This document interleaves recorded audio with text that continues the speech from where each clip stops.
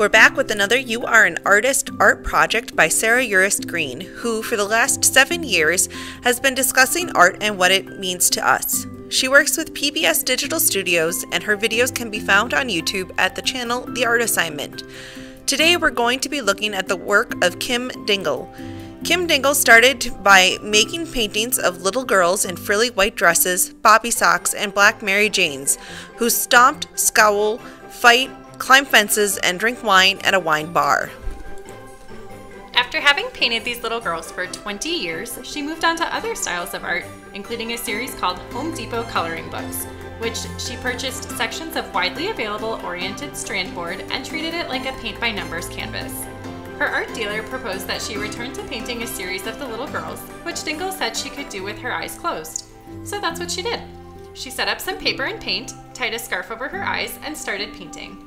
Dingle worked from muscle memory and used her other hand to mark the page when she needed to get more paint. She then repeated the process multiple times and found many of them too hideous to look at, but for the most part she was surprised and delighted by what she'd made. Her art dealer displayed the work in a solo exhibition in 2018.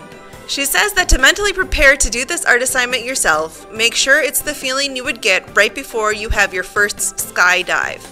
Dingle believes that it is important to do art like this as it gives you a new awareness of the world that you didn't have before.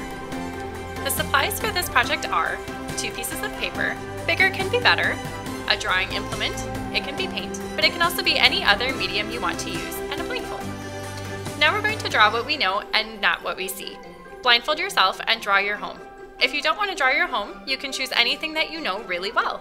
Remember, you are drawing what you know about something rather than what you would see. Once done, put the drawing aside so you can't see it, and grab the second sheet of paper. Remove the blindfold and draw the same subject again.